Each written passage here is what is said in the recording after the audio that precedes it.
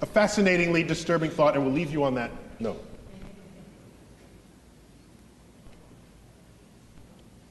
If you look at our closest genetic relative to human beings, it would be the chimpanzee. We share like 98+% identical DNA. We are smarter than a chimpanzee.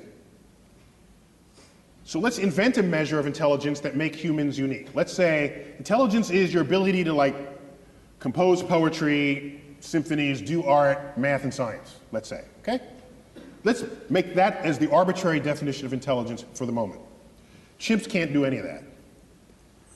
Yet we share 98, 99% identical DNA, okay? The most brilliant chimp there ever was maybe can do a little bit of sign language. Well, our toddlers can do that. Toddlers. So here's what concerns me deeply. Deeply. Everything that we are that distinguishes us from chimps emerges from that 1% difference in DNA. It has to, because that's the difference. The Hubble telescope, these grand, that's in that 1%.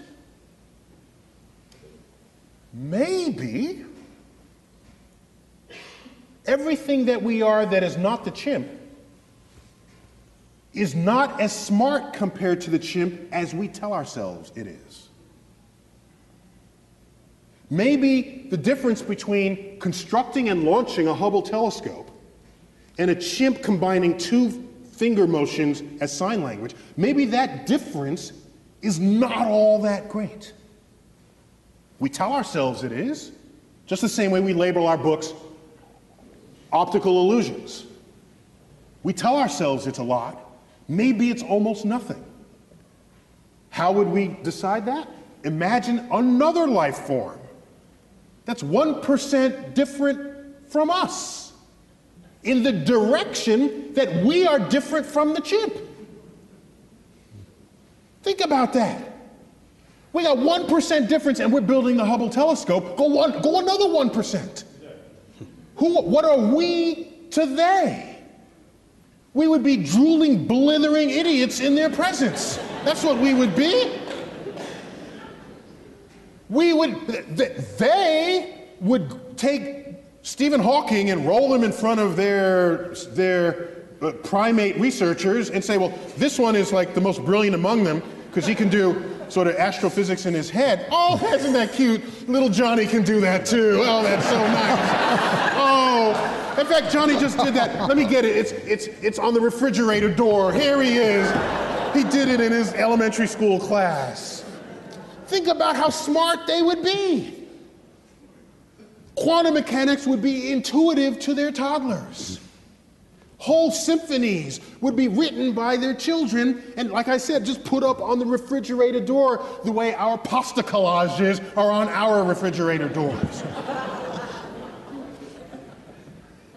So the notion that we're going to find some intelligent life and have a conversation with it?